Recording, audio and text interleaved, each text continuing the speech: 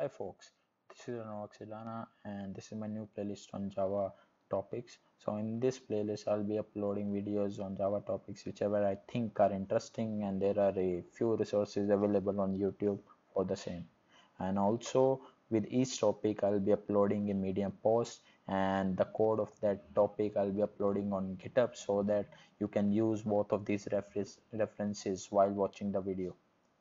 So yeah, let's get started. So the first video is on Flowable Engine. So first of all, what is a Flowable Engine? So Flowable is a basically a business process engine written in Java. Now, what is a business process? So in like the definition you can read out here, but in simple language, let's say you want to achieve some goal, and there are n specific tasks that needs to be done in a specific order to achieve that goal. So the collection of these tasks is a business process. Now here you'll see one more term, BPMN. What is BPMN? So there are some standards and notation defined by OMG, Object Management Group Organization, that while defining a process we should be following these notation. So this we call BPMN, Business Process Model and Notation.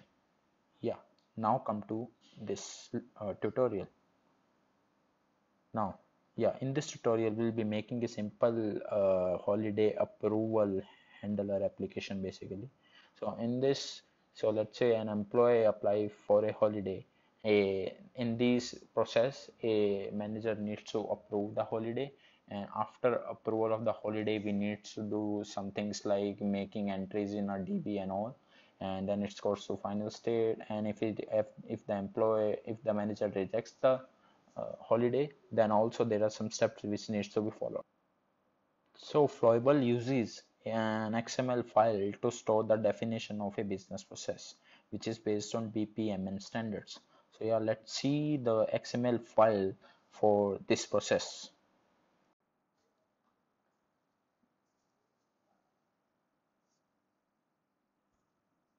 Yeah, so this is the XML file. We'll go step by step. So this is the complete process. So a process start by a process tag, and this is the ID of the process tag. Then after that, there is a start event. A process starts by a start event and ends by an end event. One or like multiple end events. Then after that, there is a sequence flow. So what is a sequence flow? So a sequence flow is basically this arrow. So it's basically tells from which state to which state our process is going. Then after that, there is a sequence flow called start event. So this is the start of the event. Then it goes to a user task, approve task. So this task is uses whenever an employee applies for the holiday application. Then after that, after this user task, so this sequence flow comes. So the source is this approval task for it. Then this sequence task goes to this decision. So this is the exclusive gateway with ID decision. So this exclusive gateway basically decide based on some condition that to which next task it should go. So this is basically deciding it based on the approved tag. So this portion I'll commit later, that how it's evaluating this. Now after this decision gateway, it can go to basically two service task. Now one is the external system call, the second is the send rejection email. So if the holiday is improved, it will go to external system call. It will go to this service task. The ID of this is external system call, and this service task triggers this handler. In this handler, let's say we want to do some BB entry and all, we'll be doing it here. Then after this, there's a sequence flow called holiday approved task.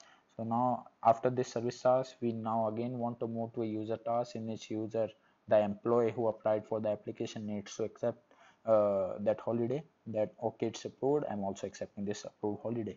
So this is the user task which comes here. And yeah, so the target reference for this was holiday approved task, and this is the holiday approved user task. Now again come to this gateway. If the holiday request was rejected, now it comes to this. The target reference for this is send rejection mail.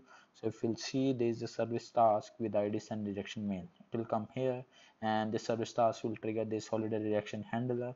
We'll do some DB entry or sending an email, blah blah stuff here. Now after that, there's one more sequence flow, send rejection email. So it comes to here, send direction email, and via this sequence flow it goes to reject 10. So this is a reject 10, and after this user task, the approve and also comes, that after the this user in which employee accept the holiday, and it comes to this sequence flow and it goes to approve when. So this is the definition. Now we'll make a simple application. This application again from scratch. This I have already made for my reference that everything is working fine. Now we'll make everything from scratch, and I'll use this already made application for reference so that it doesn't take much time. So yeah, let's get started. So I'm using IntelliJ as an ID here. Now I'll start one new project. So in this new project is using Java 8. Now I'll go next and I'll name it, let's say, Flowable Tude. Okay, now I'll finish. Now our project is built, and I also added a basic project structure, empty project structure, so that it doesn't waste your time. So here I've just made a like a package structure here, and this is the application, empty application I've initialized. Now come to this form part. So as I already told, I'll be using the project already made for my reference. So this is the project. Now after that we'll come to here. Now I'll just copy paste the dependencies,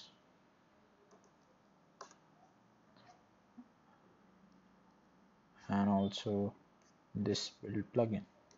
So this plugin is used to compile the Java code using Java.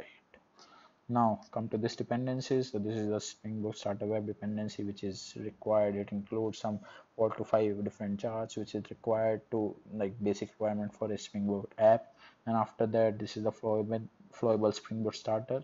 So this is the chart that includes some dependencies of Flowable Engine so that we can use this engine in our Java app. And after that, this is the S2 database. So these are the drivers for the in-memory database we'll be using. Then after that, this is the Lombok. So it this plugin basically, in this dependency, basically removes some redundant code, getters, setters, constructors, and all. We need not to write that. And if the Lombok plugins doesn't work for you, you need to go to your IntelliJ and you need to like enable annotation processing, and also you need to install the Lombok plugin. Now come to this application part. So let's set up a basic Spring Boot application. I'll go to application already defined here, and I'll just copy paste the main method. So it's just initialize the Spring Boot application. Now I'll also copy this annotation. So this annotation is required so that Spring Boot can load the application context, and the bean initializer can work. So for this we need this Spring Boot application annotation. Yeah, so first step is have that bpmn process definition file in our resources folder. So I'll go to the project and new file .xml. Then I will go here, and this is already discussed definition. Now after this step, we need to use Flowable Engine to use this process definition. Now for that, so I'll tell you how Flowable works. So Flowable by default creates some tables in the DB we give in the DB we give, and in that table it stores the process definition and current state of the process which is being created. So all this information it stores in some default tables which gets created while booting up the application. So now for this we need to tell Flowable that this is the process definition you should be using, so that first time it can store this process definition in its tables. So that's why we need to make a separate API which can deploy, basically which can deploy this configuration to Flowable. So yeah, let's make a controller here. We call it holiday controller, which will be communicating with the holiday service. So again, I won't waste your time, and I'll just copy paste the code from here and I will explain you in detail. So this is the holiday controller already defined, so I'll just copy paste it here. And so yeah, so now what this controller is doing, so these are the basic annotation to enable a controller in Spring Boot. So this is the REST controller annotation. Then after that, this is the field default. So this comes from Lombok. So Lombok, and this annotation tells us every variable declared inside this class should be private. Then after that, all argument constructor it defines for this holiday controller, and bean initializer automatically at the runtime wrap this holiday service like object to the holiday service instance to this holiday service variable. Okay, now we need to have this method inside our holiday service. So I'll go to the holiday service and I'll again copy paste this method. So again, this service annotation tells Spring Boot that this is a service, and it automatically wire this object of this holiday service at runtime. And after that, this is again Lombok plugin or argument constructor, and the auto wire annotation we have used, which tells again the at runtime to bind this holiday service object. Okay, then after that, this is the deploy process definition method we are using here. What it does is whenever we hit this API, it comes here.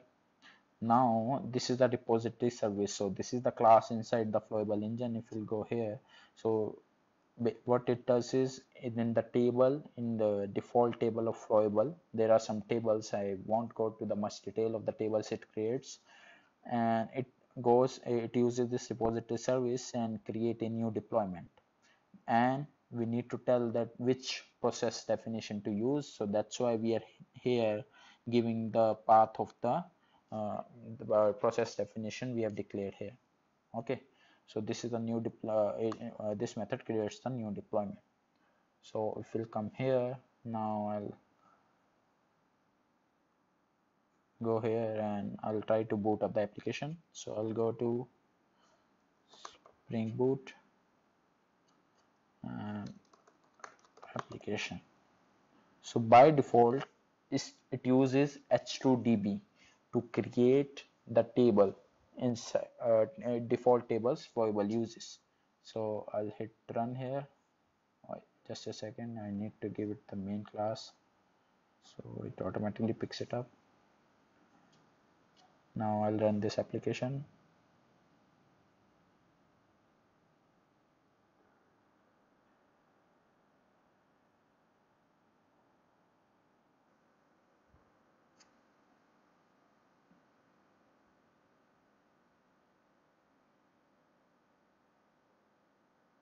Now this application is running on port 8080. So port 8080 is the default port on which it runs. Now I'll try to create this deployment, means entries in Flowable table. So I'll use my Postman collection which I have already written. So I'll port 8080 is the host, localhost 8080 is the host, and then deploy is the endpoint. I'll create hit and it says 200. Okay, if I'll go here, so the deployment is completed. Now this our application understands this process definition and it can work on this process definition. So before going ahead, now I told you that while like when the app boots up, there are some default entries created in the DB. So how can we verify that? So I'll tell you here only that how can we connect to the S2DB and verify that the tables are there. I'll use the local profile here. So this is my habit to have local profile for the local development. So I'll make a new file called application.local.properties here.